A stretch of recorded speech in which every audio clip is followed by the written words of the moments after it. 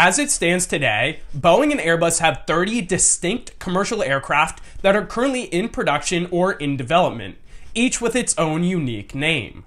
For seasoned aviation experts, the differences between, say, an A321XLR and an A330-800neo might be obvious. But for many people, these long strings of numbers and letters that comprise an airplane's name can be confusing. So why are airplanes named like they are? And what do these long strings of numbers and letters actually tell us about the plane? Let me explain.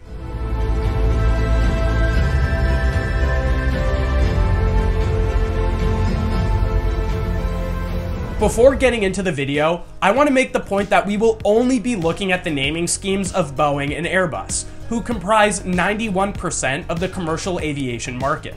While other manufacturers might vary from these conventions, for simplicity's sake, we'll only be looking at these two.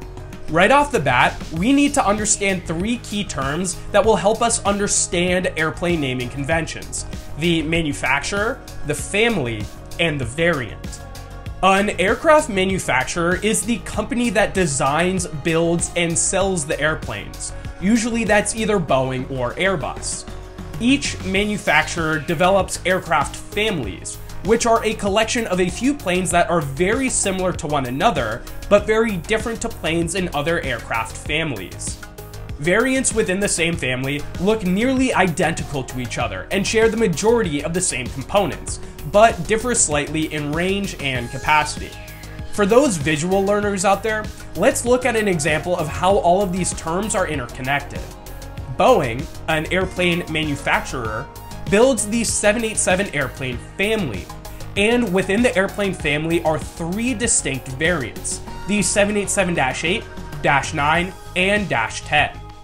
Now, if we start at the top of this hierarchy and work our way down, we'll first want to be able to identify which planes are manufactured by Boeing and which are manufactured by Airbus.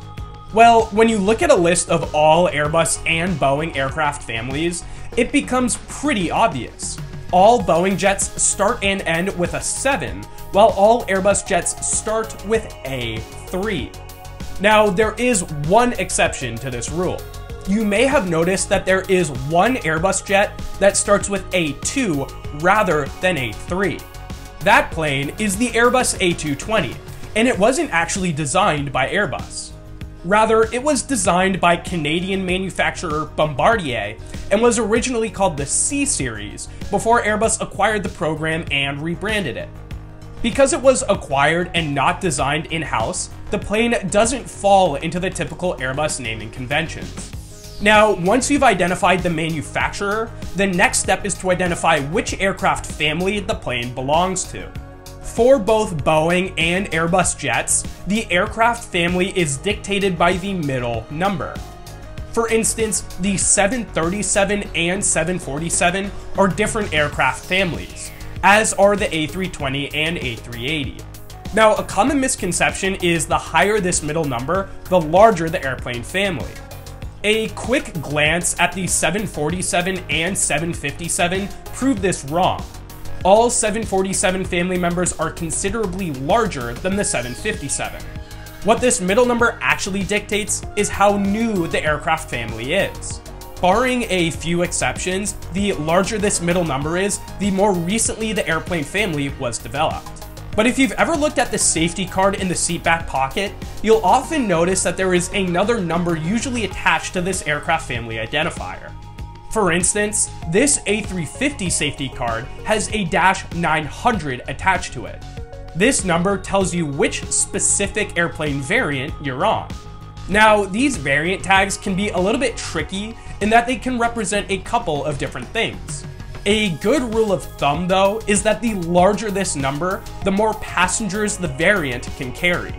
For instance, the A350-900 carries 320 passengers on average, while the A350-1000 carries 380. Additionally, these variant tags will sometimes come with a few letters attached at the end. A good rule of thumb here is that if the last letter is an R, it's a range identifier, meaning that the plane has a longer range than its counterparts.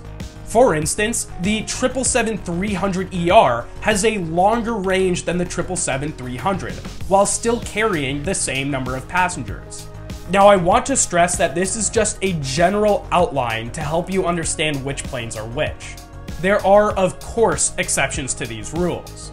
If you have any questions with any oddities or irregularities that you come across, or if you're still confused, leave a comment down below and I will try to address everyone's questions.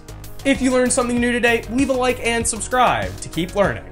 And until I see you again, don't forget to look up.